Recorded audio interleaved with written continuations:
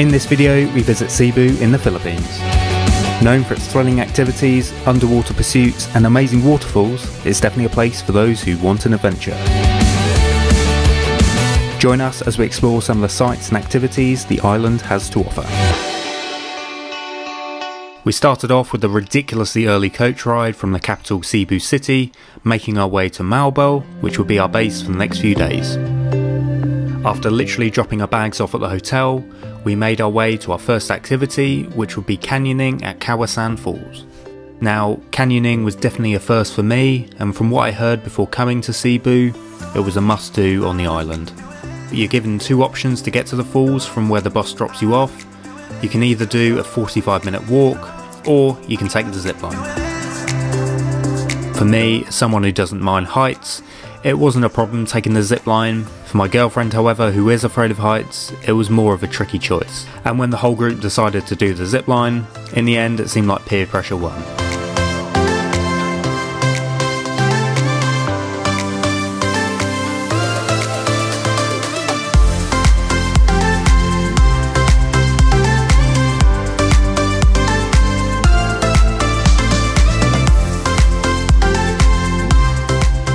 The zipline was absolutely brilliant, although I did find the end and coming to a stop was probably the scariest bit.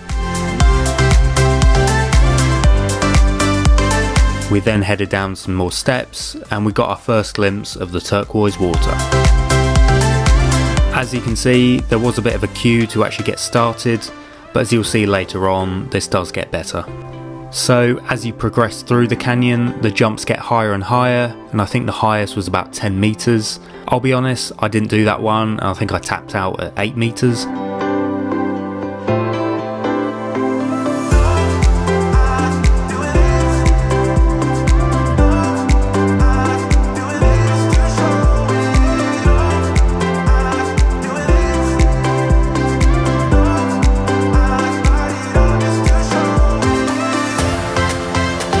The terrain was a really good mix. It was much more technical than I thought it would be, but full credit to the guides as they were always really helpful and supportive around the tricky areas.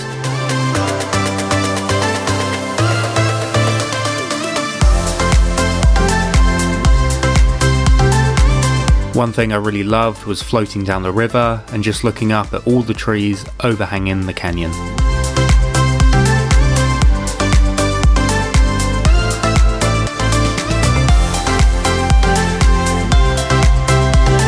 Midway through, there is an opportunity to get some snacks, but I'll be honest, when you're midway through, you're not really that hungry. We were also quite surprised to only be halfway, as it'd taken us quite a long time to get there, but we were told the second half would be a bit quicker as the terrain is less tricky.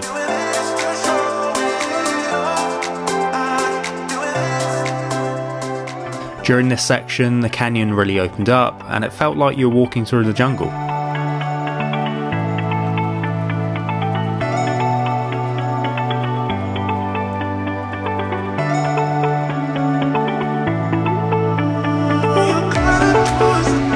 The final section of the route had a rope swing, which was really good fun.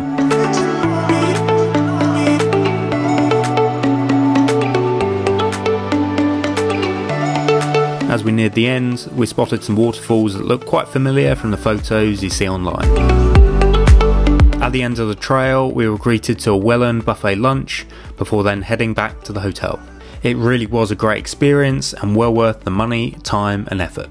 The next morning, it was another really early bus ride to Oslob, where we'd go diving with the whale sharks. I guess there's some controversy around seeing the whale sharks in Oslob, as they are fed from the boat and effectively lured to this area, which can disrupt their behaviour and the local environment. It's also very commercialised and very popular. No surprise, as it gives people a guarantee of seeing these amazing sharks. I'll leave it to you to decide whether it's right for you or not. In the end, we did wait about 3 hours for our turn. We did question the logic of arriving here so early, as everyone pretty much has the same idea, so everyone just arrives at the same time. As we got on the boat, it seemed like those remaining in the queue got there much later and didn't wait as long, so that might be something to bear in mind and research beforehand.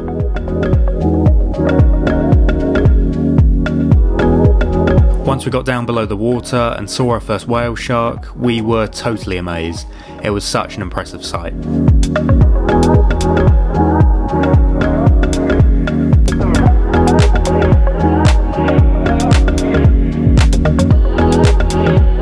to the rough sea and the fact that you're holding your breath every 10 seconds, it does get pretty tiring towards the end. I would recommend to any confident swimmers to just remove your life jacket, as it does make it much easier to get under the water.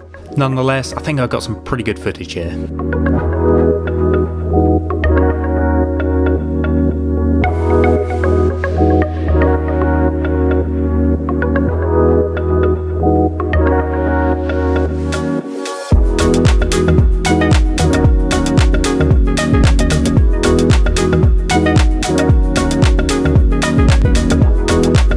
The next thing we did was go to a not quite so secret waterfall, and once we got there, the last little bit involved a pretty scary bike ride.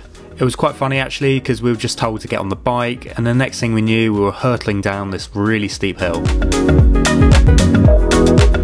The actual waterfall itself was pretty amazing, and the colour of the water made it a very photogenic spot. To end what was a really busy day, we headed back to Moalboal to do the Sardine Run, a chance to see the huge schools of sardines which are located just 20 to 30 metres from the shore.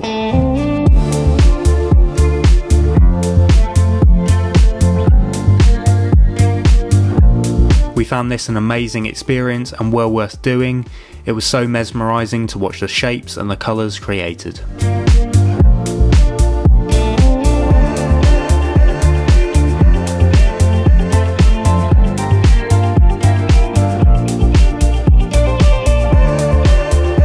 After seeing the sardines, we were told there was a turtle nearby in the bay, a great way to top off what was an action-packed day. That evening we headed back to Cebu City and checked into our hotel there.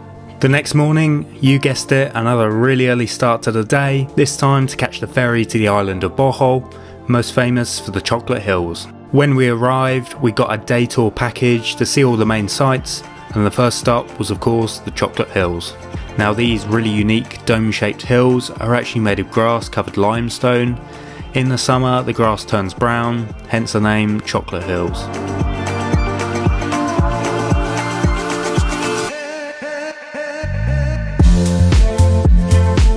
After that we headed to the Tarsier sanctuary. It was just amazing to see how small these things were.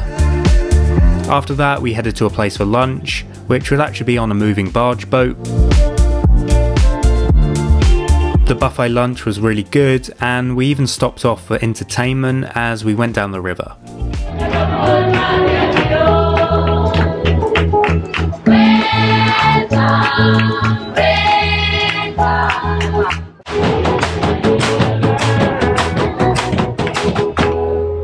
We did stop off at some other locations as we made our way back to the ferry, but to be honest, it really wasn't worth showing. One of the places was a petting zoo, and the way the animals were kept and looked after did look pretty questionable, shall we say. On the whole, the trip to Bohol was okay. The surrounding area was really nice, and I can see myself staying on the island for a couple of days, but we felt the tour was a bit rushed and wasn't really helped by the fact we were so exhausted from the early starts on the previous few days. And yeah, that wraps up this video. I hope it gave you a little insight into what it's like visiting Cebu, and in the next video I'll show you our visit to the Palawan Islands.